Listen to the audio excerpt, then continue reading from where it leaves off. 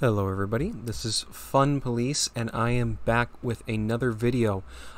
This one is actually going to be covering decks for Operation Husky, this mini tournament that is going to be running for the next 3 or so days.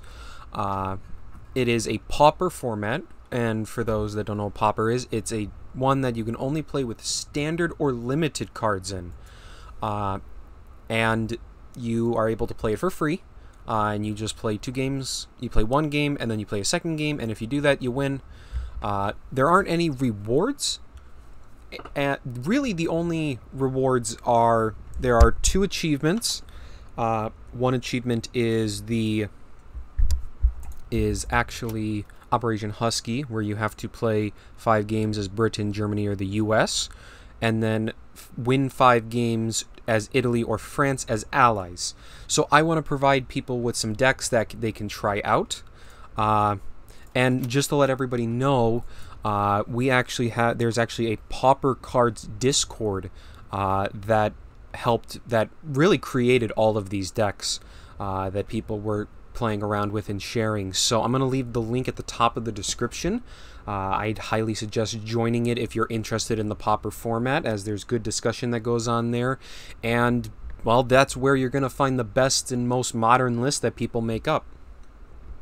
But regardless, we have a total of 3 decks today, so I'm not going to go as in-depth as I normally do because we got to move a bit quickly, or else this is going to be, you know, an hour and a half long, and that's just a little bit too long. So in order to keep it a little short, let's jump right into it.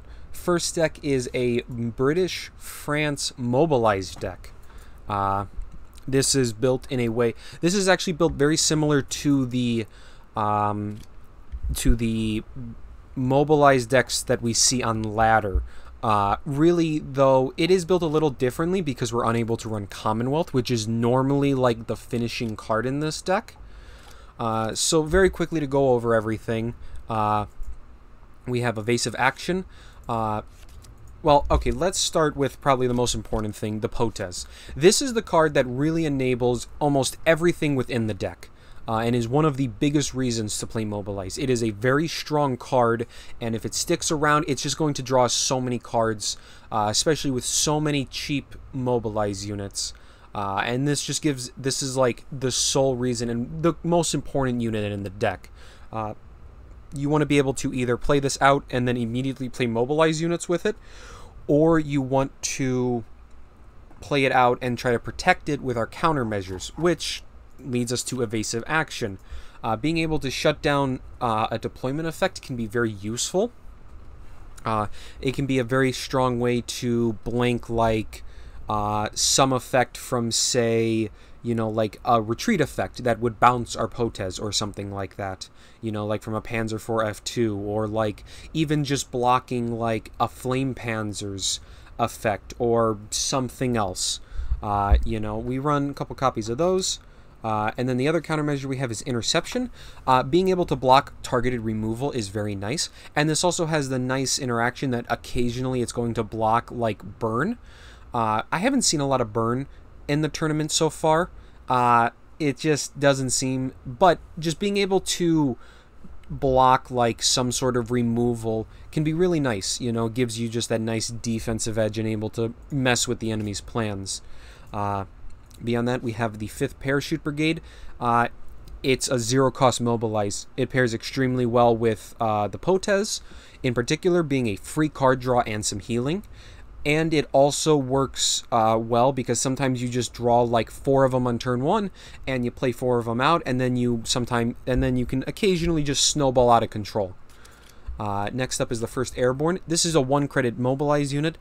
This is one of the scariest Mobilize units if the enemy doesn't deal with it, because it can become like a 4/4 Fury with 0 operation cost.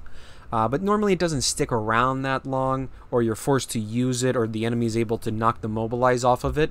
But it can snowball very hard if the enemy can't deal with it. It gives you a good bit, but it's mainly there because it's just 1 credit to play a Mobilize unit. Next up, we have the 73rd Regiment. This is another one of the really big Mobilize units. It's 1 credit again. You'll notice that almost all of our Mobilize units are just 1 to 2 credits right now. and that's because we really need them to be cheap to work with the POTEZ. But beyond that, it gets +1/+1 whenever your HQ gains defense. This works extremely well in a Britain-French combo, as you both have the Honey, which we'll talk about in a second, and also the POTEZ that will both be healing you as you draw cards, making it very easy for this thing to often be gaining +2/+2 a turn. If you play down a POTEZ, you want to play down the 73rd as the first unit, so it maximizes the amount of stats you get off of it. It's not uncommon, I see, for this to often be a 3-4 or a 4-5, you know, the turn you play it down, if you're able to gain a little bit of life with like a POTEZ or something. It's a very solid card, and definitely one of the biggest threats for the enemy. Beyond that, we have the #1 Commando. This is a bit of a filler slot, to be honest. It's not particularly the strongest option. It doesn't synergize with a lot of our deck. The most notable thing is that it is a very solid option against a handful of decks. Namely, we have seen some decks that are very much about snowballing with a single unit. So the #1 Commando helps fill the niche of hard removal, because you're able to just instantly kill them with the Commando. But outside of that, this is mostly just here for a 2-drop that is all around decent, but it's not particularly synergistic within the deck. We just don't have much that would really do better than it. Then you have the M3A3 HONEY. This is a really strong card. Obviously, it's a well-statted unit, and it's kind of just like one of those standard British cards that you just pretty much put into any British deck. It's decently statted. You're gaining some extra health with it. It works extremely well with the 73rd. Also works incredibly well with the POTEZ. If you have a Honey and a POTEZ down, you're getting 3 health per mobilized unit you play, and that can add up to insane amounts very quickly. Beyond that, you have the 48th Regiment. This is our most expensive mobilized unit, and is mostly here just so we can fit a couple extra mobilize. It's not particularly strong, but it is arguably one of our biggest mobilize, so it can occasionally be useful. But again, it's mostly here so we have a couple extra mobilize units alongside I guess maybe having a little bit of extra guard in it. Then we have 3 convoys. This is just to help make sure we don't run out of draw. You really want to make sure to have draw that is beyond the POTEZ, because there are games that the POTEZ does flop, whether you don't find the POTEZ or you're not able to get enough mobilized units together in a hand to have some big turn. It's important to have draw that is not like unconditional draw, and that's where Convoy comes in, and it does a very good job at it. You have 2 SURREY regiments. This is just to give you a bit of defense against certain aggro decks that are looking to really put the pressure on you. Mobilize can sometimes find itself on the back foot, so being able to just play down a relatively large guard makes it difficult for the enemy to try to overwhelm you. And this is hopefully where SURREY regiment. Then we have 2 airdrops. This is a card we don't see a lot in the standard mobilize decks, but it's an option for to get some extra mobilize. The POTEZ 63.11 does notably work with it if you can activate it. So there is the ability to draw 2 cards and gain 4 health with a POTEZ if you pull off an airdrop. But airdrop is a little bit better in this format because there is less it definitely seems like there's a bigger battle for the front line. So being able to drop 2 parachutes into the front line is very effective. It should overall be probably one of the weaker cards in the deck, I'd have to say, but just, again, having the ability to get extra mobilized to sometimes combo up with the POTEZ is worth it. But definitely want to keep the copies down. Then you have Defend in Depth. Defend in Depth is a really, really strong removal order and is going to be our primary option for killing stuff. It is not hard for this to be 3 credit, deal 5-6 damage, which kills practically everything within the Pauper format. And that gives Defend in Depth, and it's also able to hit anything. It's a very, very strong card and is very capable. And it serves as the primary removal for us. You also have the M3 Grant. Due to the lack of Commonwealth, we actually need a tool that is able to reward us for having a lot of health, and this is where the Grant comes in. A 4/7 tank is, for 4 credits, quite a big unit, and it has guard. It's a very tough unit and can definitely really put the hammer down on people and really give them a run for their money. It's mainly the big late game card of our deck. If our swarm of mobilized units hasn't won, then hopefully the addition of some big 4/7 tanks will be able to close out the game. And then obviously the POTEZ, it's the core card. If you're not playing POTEZ in Mobilize, you're playing Mobilize wrong. And that is the deck. So in terms of a mulligan, a super quick mulligan, you're mainly looking for a 1-drop Mobilize unit. It's actually very useful because with everybody playing US, Germany, or Britain, there's actually a lot less bloody sickles going around. And without sickle, a turn 1 Mobilize unit is actually a lot more common to stick around, which gives gives these units a lot of flexibility in their options, and hopefully gives you the ability to start snowballing. But mainly you want a 1-drop Mobilize unit, you want one of your 2-drops. I normally go for Honey or Commando, but the 48th is also totally fine. And then after that, you're looking for more of the same, and you're looking to play convoys and regiments, and you're mainly looking to, in the mid-game, find the POTEZ. Don't keep the POTEZ in your mulligan unless you have a really good curve already, like you have a 1-drop into a 2-drop into a 3-drop. That way you can kind of, you know, save the POTEZ for later. But if you keep the POTEZ with an iffy hand, it can really come to bite you, where you just don't have anything in hand. But with that said, that's that deck. Let's jump to deck number 2, which is a really interesting deck. A German-France control deck that well, it's not exactly a control deck. It's a very interesting. It is a deck built around resistance, yet it is also a somewhat aggressive mid-range deck. And it's a really interesting thing. I actually have not played more than a game or two with this deck, so it is definitely very strange, but to what I saw, it was built in a way that is meant to shut down a lot of the commonly seen decks right now. For example, if you're going up against other Mobilizes, Eagle Claws and stuff like the NEBELWERFER and the FLAMMPANZER and Sudden Strike, you know, just gets to blow up all of their important cards. You have also a lot of anti-aggro tools in order to really shove it to aggro, and then you also have some very strong late game removal.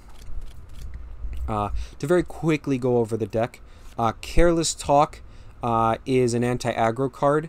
We'll get to, I think, the main reason that this card sees play, but it's very good at just throwing off turn 1 plays and buying you time to do other things. You also have Vive la Resistance. This is a cheap card draw, and the Resistance card is actually useful for 2 main reasons. Reason number 1 is that it helps to make Defend in Death more effective, and it's also just 1 credit draw a card, so you're able to very easily get deeper into your deck and find your important cards a little more consistently for a low cost. You have the Expeditionary Corps. This is just like a turn 2 play that gives the enemy more resistance for that. It's also important to note that the resistance, I see a lot of people often taking the damage in resistance. They'll often deal 2 to 3 damage to themselves, and that can sometimes just allow you to actually set up a kill that if they had just removed the cards, they wouldn't have. People really don't like to mill their deck and will take the damage more than they probably should, although don't count on that entirely, but it's sometimes a nice upside. Sudden Strike is an anti-aggro card, similar to Careless Talk. I'm going to explain in a minute why I think that this is in the deck mainly, but again, it's just really good at killing anything 2 credits or less. 5th Panzergrenadier. I've talked about this card a couple times before, but this is a really strong option to help you enable hard-hitting kills. Being able to give a big unit fury is really good at killing people, especially if they don't see it coming. And this is just really strong. You know, anything that's like a 5/5 or bigger is really scary with the 5th Panzergrenadier. And they're going to hit like a dump truck and just murder the enemy when you deal 10 plus damage in a single turn when they thought they would only take 5. That's the main purpose. Panzer 38T is just like a very good standard card. It's a decent body and it draws you a card. Not much to say. You have the NEBELWERFER 42. It is a relatively useful artillery piece. The deployment to deal 1 damage can be very useful to help finish enemies off. It can help disrupt mobilize. It can snipe away annoying units in smokescreen. And it's an artillery piece, so if the enemy doesn't remove it, it can oftentimes get favorable trades. You have Eagle Claws, which is meant to really help shut down mobilize, as you're able to just obliterate all of their like 1/1s and 2/2s in the backline while also stripping mobilize if any of them survive. Also can occasionally help against those decks that are playing a handful of otherwise backline units. The 980 VOLKSGRENADIER. This is just a really big 3-drop infantry. In Pauper, this is, I would say, like just kind of a gold standard. With removal being a little more limited and there being a little, and the format I would say being a little slower, VOLKSGRENADIER really shines and is just very tough overall. Definitely almost always is getting favorable trades outside of a handful of removal options. Defend in depth, I talked about this a minute ago. It's really good at killing anything. And just is really flexible. Works well if you pair it up with the resistance card, so the enemy has a bigger hand when you play this. FLAMMPANZER is able to blow up any 1-drop unit. Again, really good against mobilize, but also very similar for its purpose with sudden strike and whatnot. And again, we're going to talk about it in a minute. I got to get through this deck to our last deck, and we'll see why this deck is so loaded up with like destroy target enemies that cost 1 or less. Then you have the BF-109 E7 TROP, probably TROP. I always mess that up. But this is one of our big game-ending threats. We have a good mix of infantry and tanks, so it's not unreasonable for the 109 to be a 6/6, and that is very big. I find it is the most common combination with the 5th Panzergrenadier for a kill, since it doesn't need to move into the front line, and it's also our biggest unit.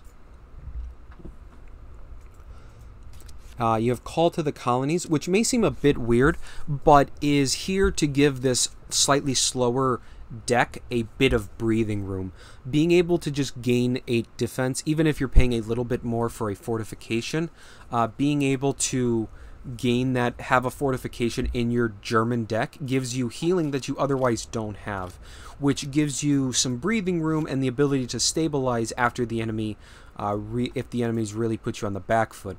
And worst case, you just play it as a slightly more expensive convoy to draw 2 cards, which should overall make it it's a well-rounded card and gives us just a good amount of flexibility. The HUMMEL is an effective retreat card. Once you've gotten past the early game, and if you're applying pressure, our late game is made up of a lot of retreat effects in order to really keep the enemy on the back foot, as they can't play cards and can't develop their own things to stop us. In that vein, the HUMMEL does that quite well, while also being a really tough artillery. 4 health ain't the easiest to remove, and it's 2 attacks, so it's going to be chipping in there quite effectively. Then you also have the Panzer IV F2, which is just like, has always been like one of those gold star budget cards, and that has sometimes seen play in competitive, but in a Pauper style format, this is just like an amazing card.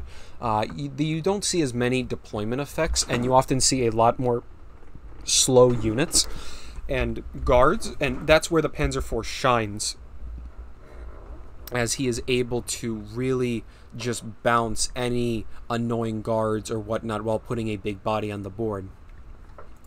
Then you also have the Focke-Wulf 198, which is just a big fighter that draws a card. It just gives the deck a little bit more oomph, you know, one extra late game threat that also replaces itself with a card draw. It just gives us a little bit extra staying power.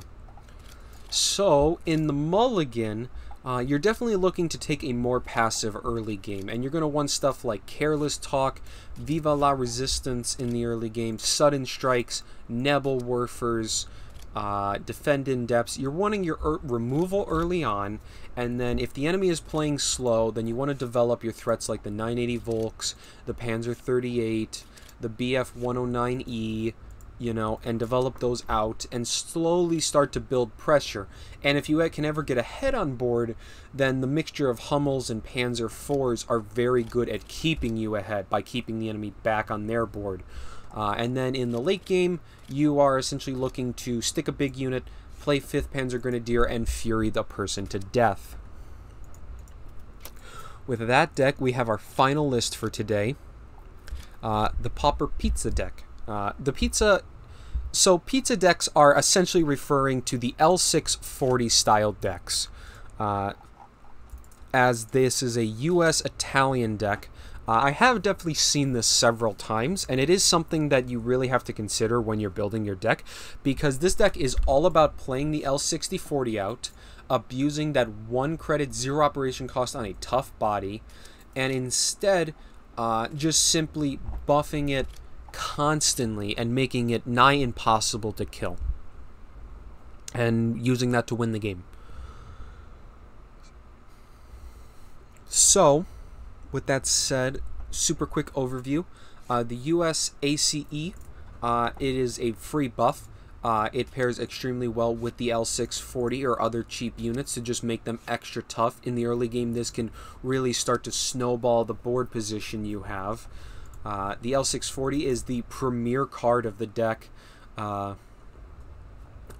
mostly meant to be the primary buff target due to its low operation cost and the fact that it can instantly grab the front line. That is a very effective way to very quickly start overwhelming the enemy and putting the pressure on. They have to answer quickly or it can absolutely get out of control.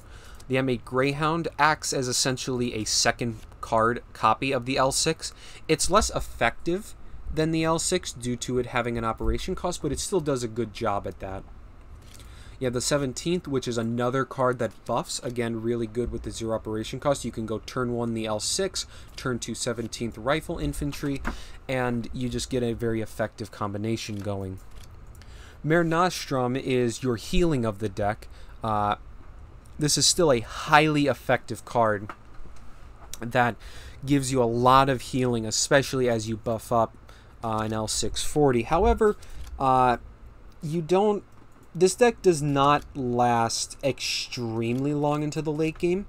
It definitely has some late game threats, but I would definitely say, like that German deck we talked about previously, has a better late game as it has overall more impactful cards and is better built for that style, for a slower game. But Mare Nostrum gives you not only healing alongside a small buff, but also sets up a card we'll talk about in a minute. Then we have Patrol. This is mainly to get rid of guards. Occasionally you can also just use it to kill stuff, but really you are going to be wanting to play Patrol in order to get rid of a guard so your L6 can keep going towards the enemy HQ. Supply Shipment. This is the premier card that pairs up with an L640. You make it a 3/6 on turn 2, and that is extremely hard to deal with. And the enemy pretty much needs hard removal, and if they don't, then they're probably going to die, or they're going to have to spend so long working against it. 5th Infantry is here. Although not particularly the strongest option, the fact that you get a 3/4 when it goes into the front line is quite powerful. Definitely a very well statted 3-drop, and because this deck is so focused around building the front line, it's often easy to get this in the front line and get the small buff on it, which just helps beefing up your threats. You also have Gunship Mission, which is essentially just more removal in order to help punch through guards. It also serves as a bit of finishing damage because it can hit the enemy HQ. Don't forget about that. I have won a game with this deck solely based on the fact that I've used my two gunship missions to deal that last forward damage, even though it looks like they've absolutely won that game. The M16 half-track is very similar to something like Patrol, mainly there to bounce guards because it hits infantry units. Also very good at hitting a lot of the big air units that are running around. Being able to throw back like a BF-109 TROP or something like a Fiat G55 is a big investment for the enemy and costs them quite a lot of tempo. You have First Marines, which is just essentially a effective 3-drop with Blitz. So you're able to help continue holding the front line. That's probably the main reason for it. The smokescreen can occasionally be useful, but I find that usually by the time that an enemy is attacking your HQ with a lot big air units and the smokescreen would be useful, you probably have already lost. Then you have the M4 Sherman. This is one of the main card draw engines of the deck, which is very easy to accomplish, as we have a lot of units to snatch the front line and control it. And this gives the Sherman almost guaranteed ability to draw 2 cards. And the final card in the deck is the Fiat G55. Combined with Mare Nostrum and our big early game units, it's not unreasonable for this to come down on turn 4 as a 6/6, which is the exact same as the BF-109 TROP, sorry man, I cannot say that. But the TROP is able to really put the pressure on, and that's what the Fiat does. Although it is also backing up a very aggressive start with the L640. So that's the deck. In terms of mulligan, you pretty much always want to find an L640. That is almost like the one thing you should really be looking for, because it's the core to the entire deck. Pretty much you just want a hard mulligan for one L640. If you have a 40, then you want to start looking for buffs. The USAC, the 17th Infantry, and Supply Shipment are the best options. Beyond that, I would probably start looking at some additional units, stuff like half-tracks or the 5th Infantry and whatnot. And essentially the game plan is you're going to play L640 on turn 1, and then you're going to keep buffing it, and then hopefully that kills the enemy. Or if that isn't working out, you can also start using stuff like the 5th Infantry and 1st Marines and the Sherman and the Fiat in order to drag the game out a little bit more and keep the pressure up, drawing cards, putting stuff in the front line with Blitz, and then kill them and then finish them off with that. But with that said, those are the 3 decks that I have for today. Again, I've done the most work with the Mobilize and the Pauper Pizza deck. The German Control deck was something that really caught my eye on the Pauper Discord, which again, link is in the description. I highly recommend you join it. But it was definitely an interesting deck, and I did win a couple games. Namely, it is very tuned against the Pizza decks and the Mobilize decks. So it could be a good counter pick if you're seeing a lot of those. Regardless, I want to thank you all so much for watching. Let me know down in the comments how these decks have done for you. Which one was your favorite? And hopefully you're able to get those quests done in just a couple tournaments and be done with it. I personally have been really happy that we were seeing more and more Pauper tournaments, as it is just a really fun experience and a nice breath of fresh air compared to standard ladder and draft, you know. Just having deck construction rules, you know, and being able to brew up new lists and see cards that we don't otherwise see is really fun and interesting. Make sure to like, comment, and subscribe, and thank you. Have a good day.